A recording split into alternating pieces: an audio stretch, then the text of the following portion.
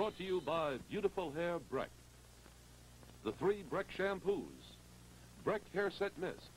Breck Banish Dandruff Treatment Shampoo and other fine preparations for the care of the hair. And now, our host, Roald Dahl. How are you? And how is your love life these days, you ladies? Because whatever happens, you should always try to remember that men are not nearly so preoccupied with the opposite sex as most women would like to think. Above all, you see, man is a colossal egotist, far more concerned with his own self than he is with females. And that, quite obviously, is why women are always having to doll themselves up to attract his attention. To me, the behavior of the male human is very much like that of the male frog. The frog, whenever he feels a trifle amorous, calls to his female by blowing out his dewlap and letting it go with a burp. The female comes hoppity-hop-hop over to his side and waits eagerly. But by then, the male has become so engrossed with the business of blowing his horn that he's forgotten all about her, and she actually has to nudge him several times before he turns to embrace her. That's what happens with frogs, but you see what I mean, don't you? Our play, strange enough, is called The Croaker, by Phil Reisman, Jr. And it is, of course, way out.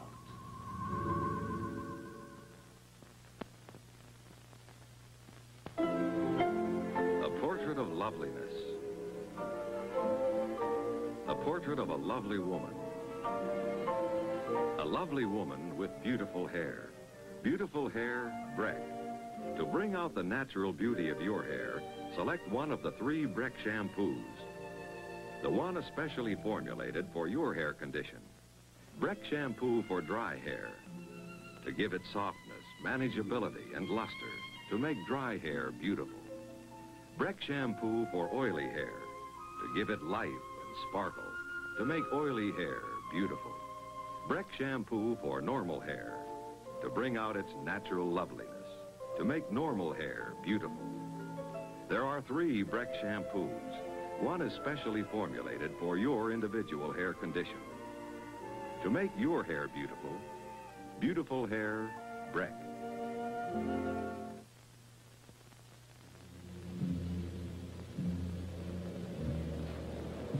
Come here, you old dog. I saw you. Spot? Spot? Spot?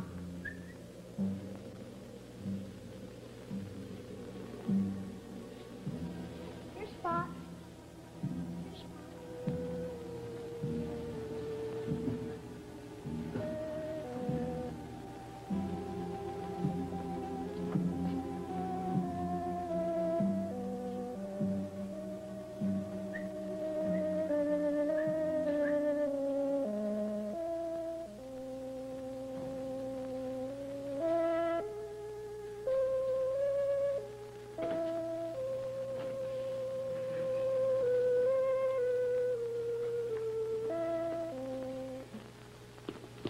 What are you doing in my house, boy? Who are you? My name's John McGiver, and I'm looking for Spot. He's a dog. You're Mr. Run, aren't you? How'd you know my name? Easy. Last week when you moved in, some of your junk had your name on the boxes. Oh, I see. You always go breaking into people's houses without knocking? Sure. Otherwise, nobody'd let me in. People don't like me much. Where'd you put the dog? Boy, what makes you think I've got your dog? It's not my dog.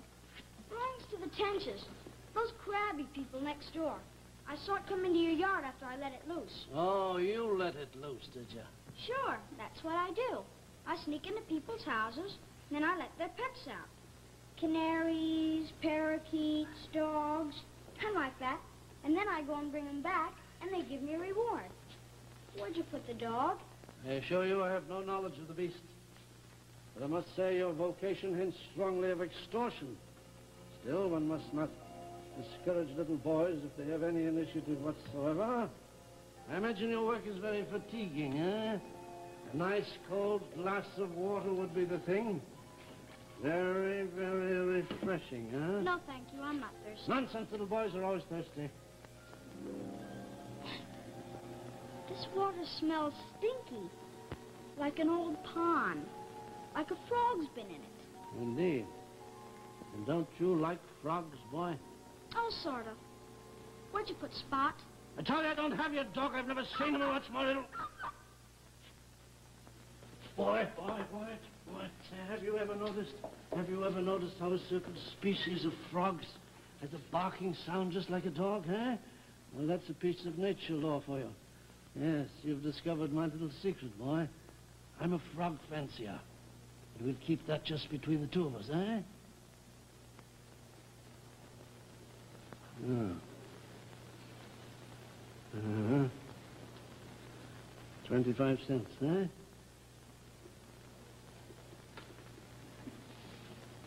Boy, how would you like to have steady employment, eh? Sure. What do I do? Catch flies. Yes, you see, my little frog friends are always hungry. And your community is a little cleaner than I thought. Our insects are at a premium here. So for every jar of flies you bring me, I'll pay you a quarter, huh? I don't know. No. You could go around knocking over garbage cans and spreading things around a bit. That would create just the right atmosphere for flies. Yeah. I could grow my own flies in people's yards. And then I could charge to get rid of them. And Mr. Rana would pay you for them. And that way you'd be paid twice. Doesn't that appeal to you? It's a deal. 25 cents for each jar of flies. Fat ones, mind you. Yeah, so we understand each other, eh? We have our little secret, you and I. Mm-hmm. Yeah. Come here, boy. Let me show you something. Do you see that little tadpole there, that one? That was once a little boy that tried to betray me. Mm-hmm. Yeah.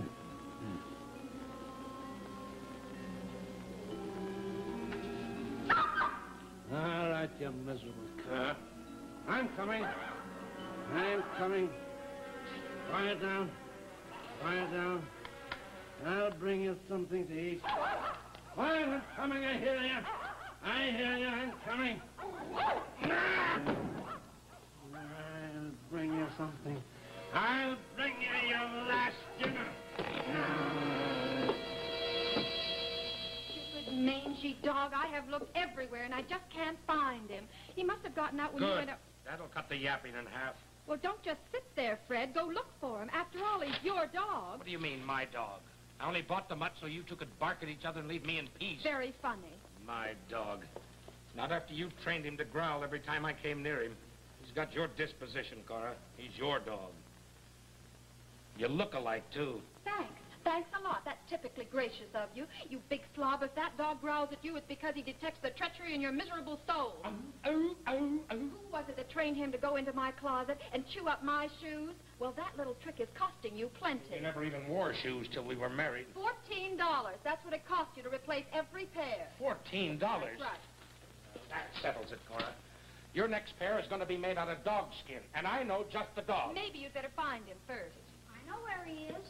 Jeremy Keeler, how many times have I told you not to come sneaking into my house? Hello, Mr. Tench. Hello, Mrs. Tench. I told you I would call your mother the next time. Before you throw the kid out, Cora, he said he knows where the dog is. You didn't yip so much.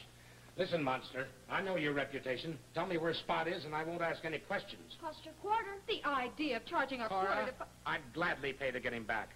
I want to train him to bite that big fat brother of yours. Ha, ha, ha. All right, where is he? Mr. Rana has him. Well, who's Mr. Rana? That new guy that moved in next door. You mean that funny man with the glasses? Sure, the one who raises frogs. Raises what? Frogs. He's got a zillion of them. Well, that's the end. Fred, you can march right down to the zoning board tomorrow and tell them there's a frog farm in our exclusive neighborhood. Oh, relax, will you, Cora? All right, you little squint, you've been paid. Now go on down to the depot and play on the tracks. Do you think that he really does have a... If he has got the dog, why don't you go over there and get it? Or are you afraid of frogs? Not since I met your mother. You want the dog back, eh? Real bad? Yes, I'd like something intelligent to talk to. Then I'll just take my own sweet time and get me.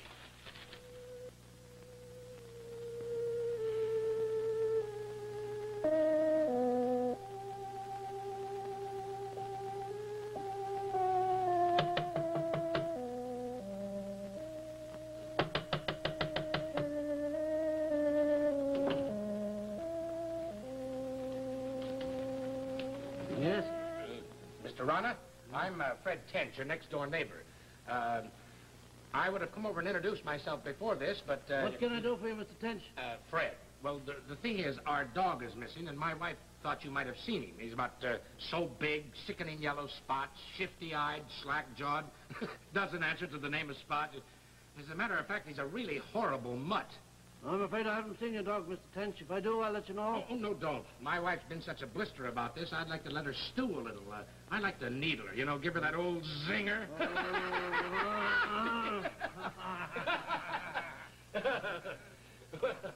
Would you care for a drink, Mr. Tench? Why, say, that's right neighborly. Whiskey all right, Mr. Tench? Oh, whiskey's fine if you got it. Yes, I was hoping some of the neighbors would drop in. As a matter of fact, I was thinking of holding a little open house. Water, Mr. Tench. Oh, water? Yeah, fine. Oh, Fred. Yes, Fred, of course.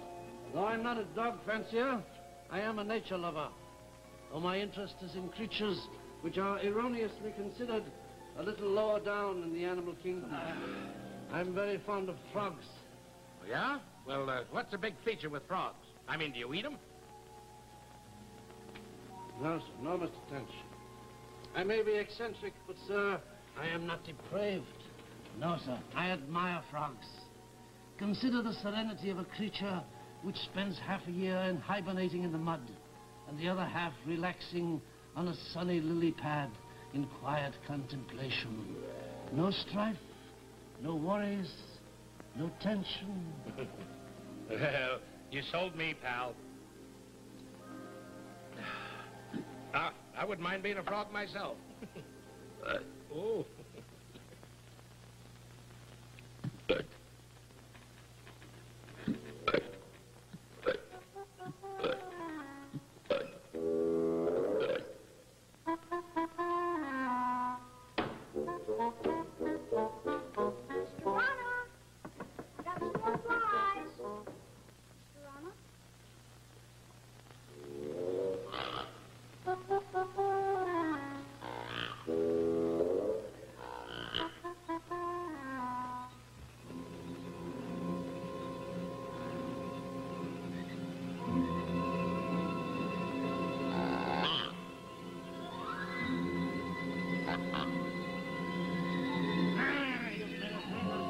Boy.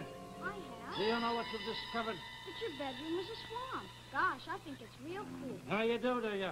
And what do you suppose the grown-ups in this town will think when you tell them? They won't believe me. Nobody believes me because I lie so much. Ah, that's right. Yes, you do. And you have been helpful. You bring food for my little friends. Mr. Rana, are you a frog? What's that? Are you a frog?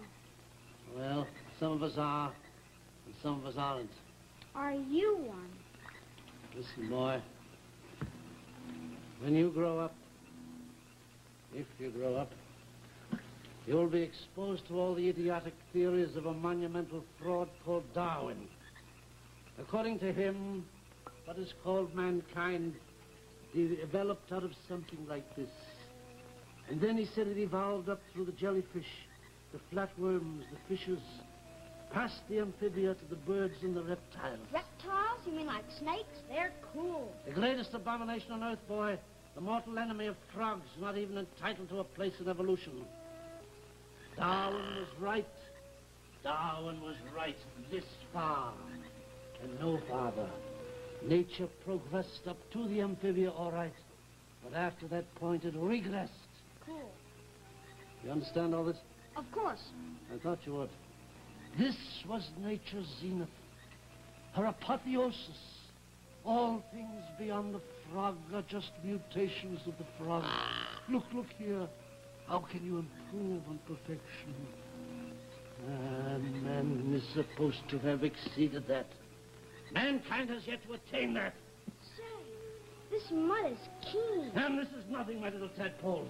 When man has gotten through turning this world back into a bog, into the great big quagmire it used to be, when the world is once more a swamp, then the creatures of the swamp will come into their own, and until that time comes, all we can do is serve them, eh? Yeah, sure, Mr. Rana. Serve them well, I say. That last jar of flies, you think we're fools that we can be cheated? I pay you for flies, fat ones, and what do I find? Every third one is a raisin. Off with you now, and fill up another jar. The penalty for counterfeiting flies is greater than you think. Now, dinner time, you pet. Dinner time. Yes, Spot. There you are. Ready? Where's Freddy? Ready? Ready? Ready? Ah, there you are. There you are. Good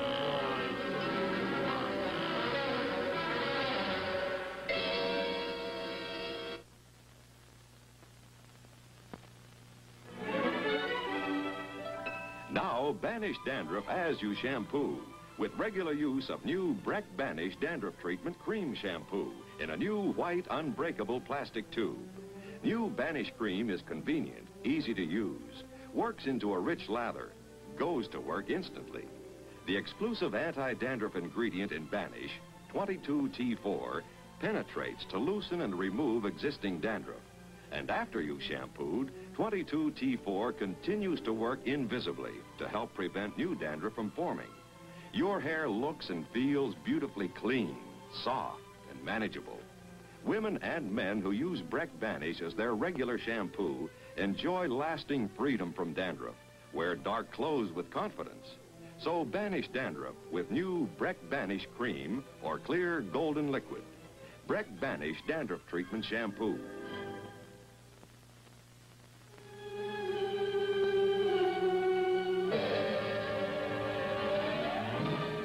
Check this description again, Mrs. Tench. Color yellow, eyes narrow and close together, weak chin, drools in the car. Well, that's the description of the missing dog. That's the description of both missing dogs, Sergeant. Look, all I know is that 2 nights ago, my idiot husband went next door to look for his idiot mutt, and I haven't seen hide nor hair of either of them since. Now, Mrs. Tench, there's no reason yet to get worried. Worried? Who's worried? I'm humiliated. How does it make me look when my husband just ups and walks out on me? If I'd seen this coming, I'd have done it to him. We got a missing persons out of the Mrs. Tench. Good. We've got nothing to go on. That weirdo next door was the last guy who saw him. Said he acted quite normal. Just a little hoarse in the throat, that's all. A frogginess. That comes from barking all the time. The dog? Fred. You say he didn't pack a bag. Now, we checked the railroad station, the bus depot, and the taxi companies. There's no withdrawal from your bank account. I should hope not. And we checked all the bars and taverns, the bottom of Mill Creek, the sand and gravel pit, and the homes of 3 ladies whose husbands travel extensively. Was he insured? You mean, did I do away with him? Not yet. Well, then, I didn't mean to suggest what we call domestic infelicity. But has he ever left home before? He wouldn't have dared. Well, we'll keep looking, Mrs. Tench, but I don't know. My husband couldn't have disappeared without a trace. He's too irritating. Huh? Like I say, we do the best we can. Hey, you. Who lets you in? Hello, Sergeant McGugan. Hello, Mrs. Tench. The cellar window is open. I warned you before about sneaking into my house. Now, this man is a policeman. Yeah, we know all about him. Truancy, illegal entry, Board of Health violations. He breeds flies. Out! You're looking for Mr. Tench, aren't you? What about it? I know where he is. You do? Where is In the pond. In the... he? Was he floating? No, he was swimming. Swimming? And eating a dragonfly. Out! He was turned into a frog. Out, I said! He was. Mr. Ronald turned him into a big, green frog. I can hardly wait till you're 18. Sometimes you can hit them when they're 15. Sergeant, my husband can't swim. Well, we'll sure try, Mrs. Tench. We'll check the hospital again. Well, if you find him there, don't bother to bring him home, because he's going right back there.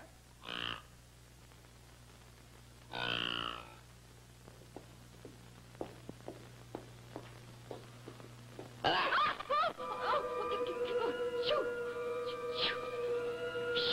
Get out of here, you disgusting thing, you! Oh, I know where you come from, and we're just going to see about it. Oh, all right, I'll go and get him. All right, I'll go and get him. Mr. Rana! Mr. Rana! Mr. Rana! Mr. Rana! Oh, Mr. Rana! Oh, I'm Cora Tench from next door. There is a frog, and I'm quite certain that he's yours. He's sitting in my husband's chair in my living room making the most disgusting croaking noises. I insist you come and get that reptile or whatever he is right away. As a matter of fact, he's right behind you. No. Don't let him go back in my house, please. Don't let him go.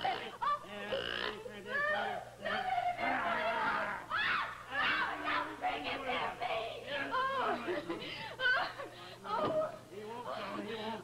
He won't go visiting you again, I'm sorry. I don't mean to be so hysterical, but I'm so unstrung. Just sit down My and husband. relax yourself. Oh. Can I give you a drink? No, thank you. Oh, maybe. Yes? No, I don't want you to get the wrong impression of me. Maybe it's very light. Yes. Half and half. Yes. Oh. Yes, I'm certain you're going to be reunited with your husband very soon now. Thank you. Mr. Rana, what was it that you called that frog just now? Oh, you mean Freddie? Oh, I have pet names for all my little friends. Not very original, but euphonious. Freddie Frog, I call him. There you are, my dear. Oh, thank you.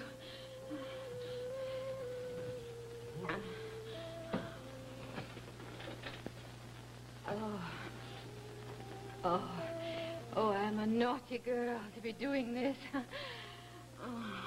You'll find nothing more tranquilizing, Cora. Very unusual place you have here. Kind of like a hollow log. Oh, but comfortable. You know, mossy. Oh, I beg your pardon. This room does need the woman's touch, though. Alas, I'm still seeking a mate. Are you? I may be myself of that big lug of a hut. I'm terribly sorry. You know, if I was doing this room, I'd get rid of all this livestock. Oh, yes. I'd say, dear, it's very cute of you to have a thing about frogs and minnows, but... Pollywogs. Oh, pollywogs. But we'll just move all these wiggles and that dead fish. And we'll put him in the spare room, and that can be your den. That is, unless we need it for something else.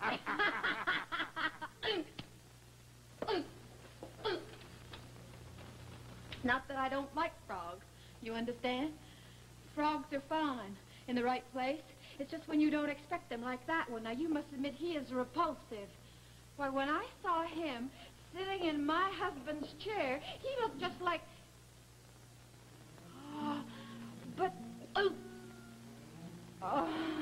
do you know that there is a horrid little boy in this neighborhood? Oh, I must have been unstrung, but you know that he had just told me that you had transformed Fred into a frog.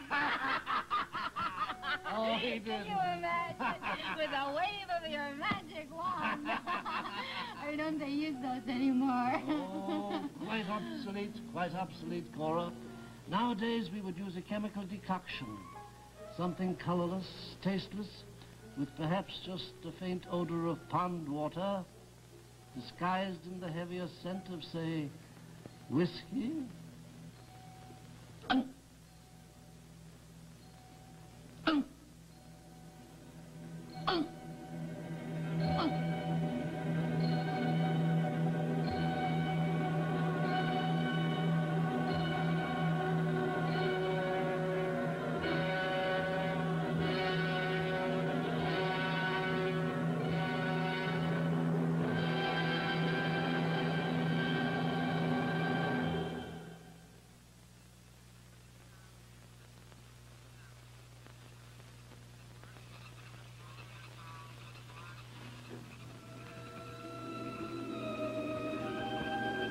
One for Freddie.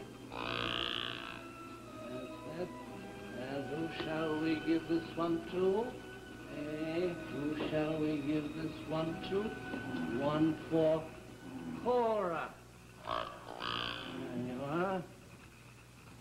And one for me. Ah, there you are. You've been a big disappointment to me, boy. Where have you been? Here I've had a hunt for my own flies.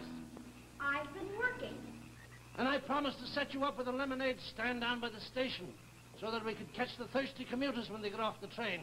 You've let me down, boy. I've gone in business for myself. I've got my own lemonade stand. You what? You know what you've been doing to people? Well, I found out I could do it too.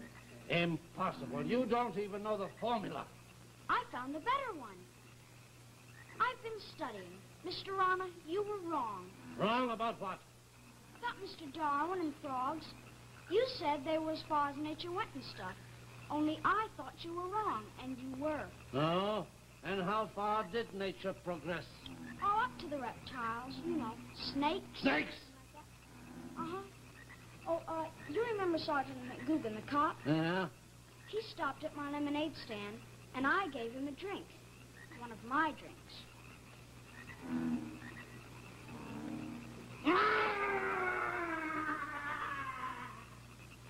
You'll like it here, Sergeant McGugan.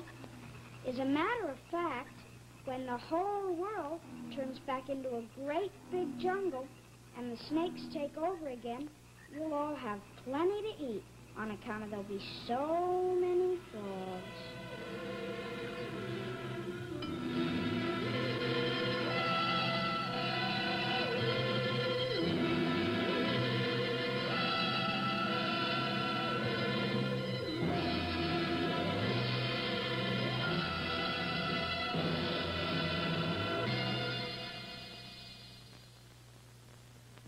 Are frogs happier than people? This is the question posed by the play you've just seen, and it's a difficult one to answer. But several good friends of mine, all of them frogs, have told me that the price of people's legs in the better frog restaurants is ridiculously high at the moment. And this, for one thing, is causing much unhappiness.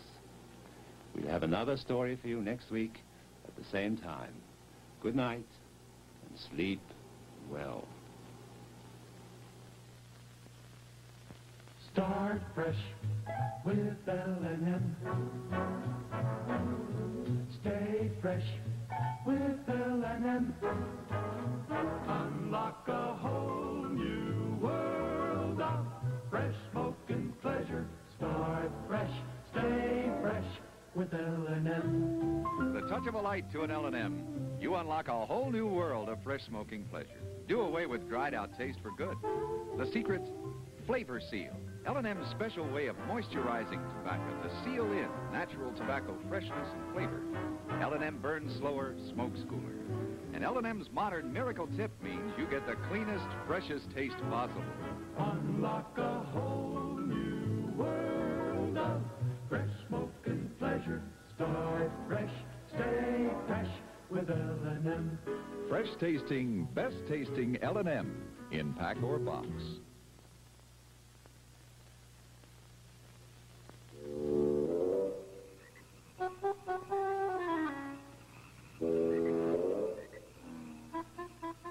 This is Rod Serling, your guide for a unique odyssey in the Twilight Zone. Next on most of these stations. Makeup by Dick Smith. Hairstyle by Ernest Adler.